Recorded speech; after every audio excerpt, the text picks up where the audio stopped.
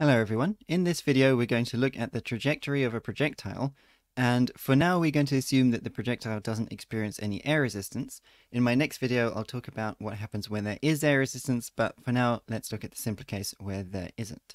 So we're going to do a few things, and the starting point is going to be to find parametric equations that define the shape of this trajectory. In other words, we're going to find what is the x coordinate as a function of time, and what is the y coordinate as a function of time. When we've done that, we'll combine those results together to find the Cartesian equation of the trajectory. In other words, what is the y coordinate as a function of the x coordinate? And when we've done that, we will use that result to find an expression for the range of the projectile. In other words, how far it actually travels in total in the horizontal direction. Now, there's a few things I've got to mention first just to kind of set up the problem. Now, in terms of the coordinate system, we're going to place the origin of the coordinate system at the starting point of the projectile. In other words, when we launch the projectile, it has coordinates 0, 0.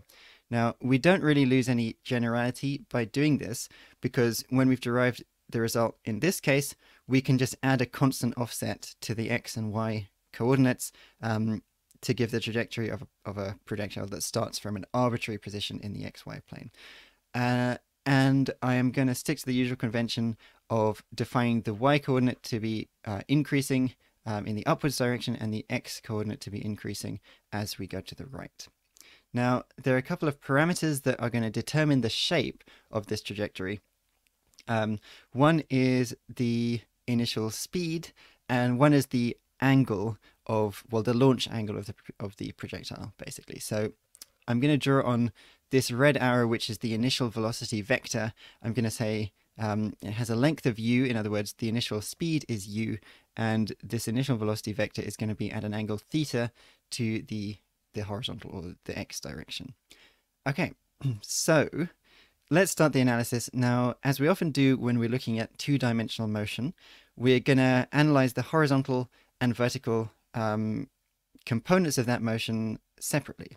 Okay, and I'm going to start with the horizontal component because it's a bit easier for reasons that will become clear shortly. So if we think about what the horizontal part of the motion is actually doing, well, there's no acceleration in the horizontal direction because there's no air resistance, right? In fact, the only force acting on this projectile is its own weight. In other words, gravity pulling it straight down, and so that gravity doesn't have any horizontal component. Right. So what that means is there's no acceleration, and so we can just use the simple equation distance is equal to speed times time, right? Because there's just no acceleration. Now, if we think about what these various quantities actually are, the distance in the horizontal direction by definition is just x, right? It's just the x coordinate. So the left-hand side of this equation is going to be x, and well, what is the speed in the horizontal direction? The speed in the horizontal direction is basically what you get from resolving your initial velocity vector in the x direction, right? Because that component of the velocity is not going to change over time because there's no acceleration. So I can just put here u cos theta because that's the horizontal part of that initial velocity vector, all right? And the time, well, that's just what I've called t, right? So there you go. This thing here, x equals u cos theta times t, is just an equation of motion that describes how the x coordinate changes with time. It just increases linearly. Okay, so what about the vertical direction? It's going to be slightly more complicated because of the force of gravity, which is acting in the vertical direction. Now, the good news is that if we neglect the variation of the gravitational field strength with height above the surface of the Earth or whatever planet we're on, which we usually can on reasonable scales, then the acceleration is going to be constant, right? And that means we can use the constant acceleration equations or the Suvat equations. And when I'm doing that, I usually start by just writing out all of these letters S, U, V, A, and T, and think about which ones we actually know. And so S is the displacement, U is the initial velocity, V is the final velocity, A is the acceleration, and T is, of course, still the time. Now, by definition of the y coordinate, the displacement in the vertical direction is just y, right? So this s in suvat is now really just y. Okay. What's u? Well, u is really the vertical component of the initial velocity. We already found the horizontal component earlier on. That was u cos theta. So the vertical component is just going to be, well, we need a sine instead of a cos. So that's going to be u sine theta. In fact, I don't even need the brackets there. So I'll just put that as u sine theta. Okay.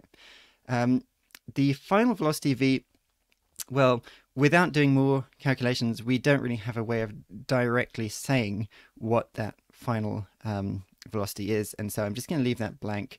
The acceleration, that's just the acceleration due to gravity.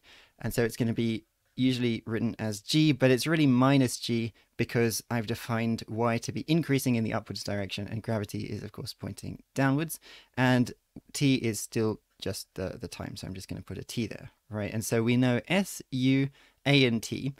And the Suvat equation that links all of those quantities together without saying anything about v is this one, s equals ut plus a half at squared. Okay, so let's see what happens if we kind of put all of these values into that Suvat equation. Well, s was y, so we get y equals, the u is really u sine theta, so we get u sine theta t, and then we're going to get minus a half gt squared. Minus is just because, well, the acceleration itself was negative. So there you go. There is a parametric equation for the y coordinate as a function of time. Right, so I'm just going to label these two parametric equations 1 and 2. Okay, so we've achieved our first goal, which was to find those parametric equations. Now let's see if we can combine them together to eliminate time and just get the Cartesian equation of that trajectory. So fortunately, we can rearrange equation 1 fairly easily to get t as the subject, and then just substitute that into equation 2. So I'm going to say, basically, we just want to substitute the equation 1 into equation 2. What's going to happen if we do that? Well, we still have y equals on the left-hand side.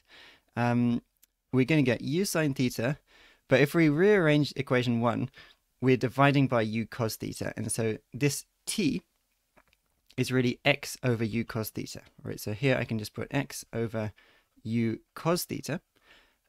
Now, I've still got this half g, but then I'm just squaring that entire expression for t, which was x over u cos theta. So I can just put x over u cos theta here and square that, right? Now what we've got to do is simplify that as much as possible. We can use a trig identity that sine theta over cos theta is tan theta, and also in this first fraction, the u's on the top and the bottom cancel out, right? So that first term just becomes tan theta.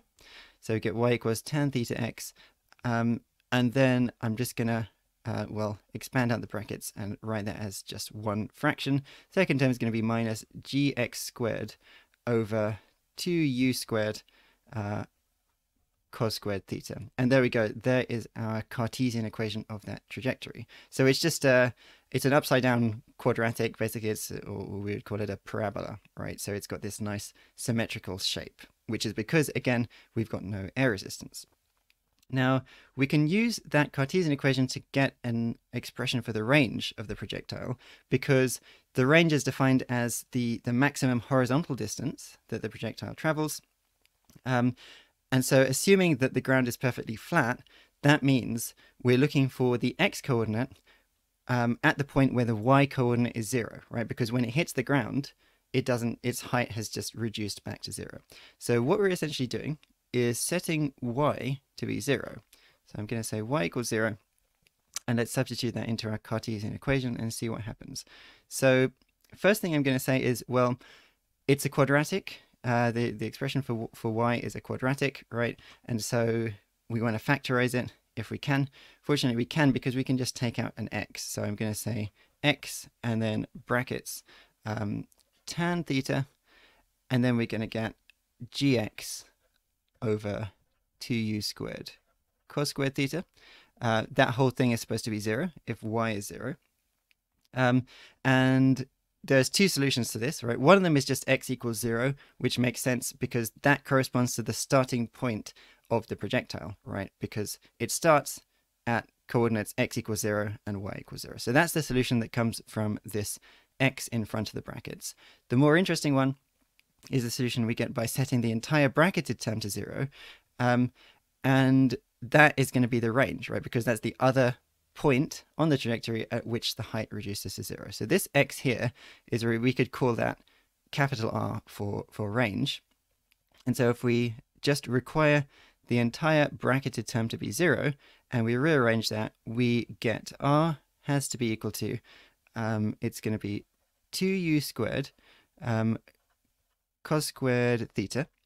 And then there's also going to be a tan theta, right, from that term there. And the whole thing is going to have to be divided by g.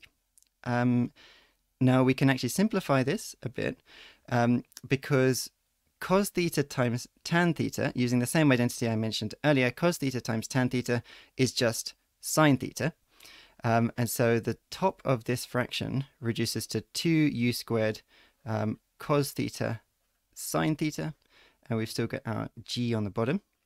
But then we can use yet another trig identity, which is that 2 cos theta sine theta is equal to sine of 2 theta, right?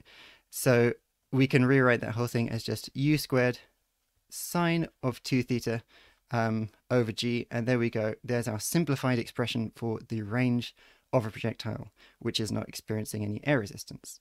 Now, one thing we can immediately notice from that expression is, well, we can find what angle you have to launch the projectile at to get the biggest possible range, right? So to do that, we want to, the biggest value that sine 2 theta can ever take is 1, right? Because the sine function just kind of oscillates between -1 and 1. So if you want this to be as big as possible, we want sine 2 theta to be 1. So that requires 2 theta to be equal to 90 degrees, because sine of 90 degrees is 1. If 2 theta is 90 degrees, then theta has to be 45 degrees. Okay, and so the optimal angle to launch your projectile at, if you want it to go as far as possible, is 45 degrees. Okay, so hope this has been useful, and see you again shortly to look at the case where there is air resistance.